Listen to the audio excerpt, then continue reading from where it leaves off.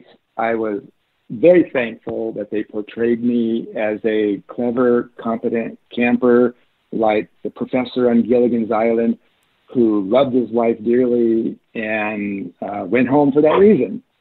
I'm thankful for that. The storyline is a tiny bit different than that, and I've shared it online many times, and people who follow me on the line or the alone discussion groups and things, that the real reason I went home is when they told us that the real reason I went home on day 21 is 2 days before they inserted us, the game and fish guy came and says, so you basically can't eat anything that has fur and feathers. That's off the list. And that's a frustrating thing because I actually wanted to do well out there, but I didn't want to, submit or subject my body to the ravages of voluntarily starving or, pushing through malnutrition.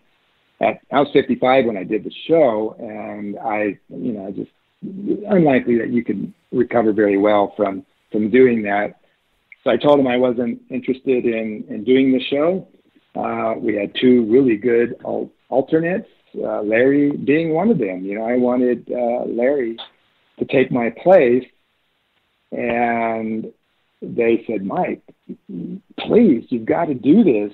We need an old fart to do this show. And I was like, well, gee, thanks for that. Let me pray about it. And so I did. And after, talking it over with Jesus, I felt impressed. You know what? I can give these guys 21 days as an old fart, and then they can do with that as they will. And so that's what I told them. They were very, very thankful.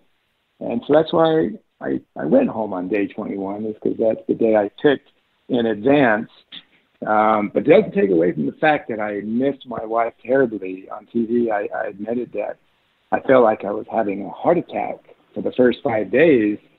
And then finally that quit happening. And then I was perfectly fine for the remaining 16 days. So yeah, what a great story they told, and it is fun to watch it and to see some of the creations I came up with.